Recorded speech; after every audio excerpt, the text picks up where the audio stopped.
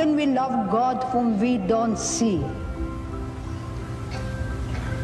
St. John says, how can you say that you love God whom you don't see if you do not love your neighbor whom you see?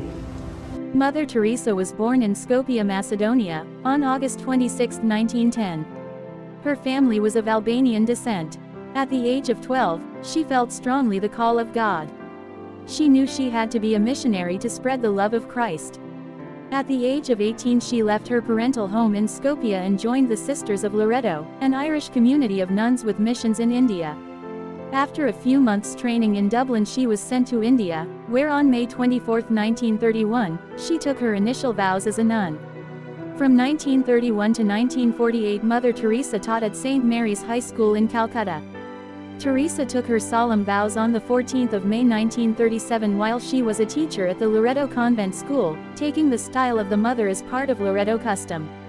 The suffering and poverty she glimpsed outside the convent walls made such a deep impression on her that in 1948 she received permission from her superiors to leave the convent school and devote herself to working among the poorest of the poor in the slums of Calcutta.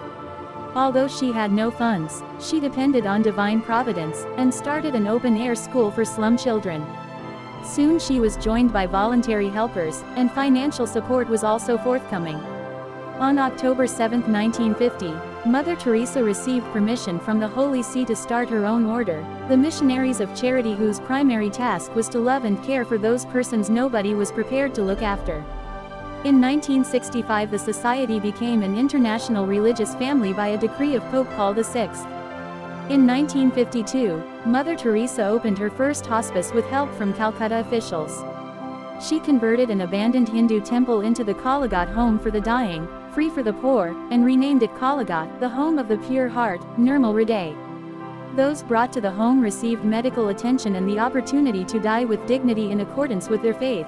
Muslims were read the Quran, Hindus received water from the Ganga, and Catholics received extreme unction.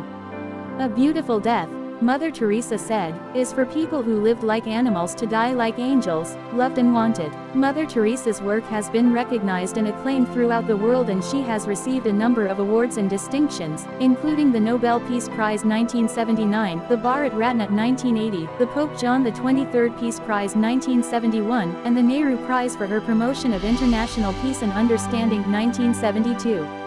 She also received the Presidential Medal of Freedom 1985 and the Templeton and Magsaysay Awards.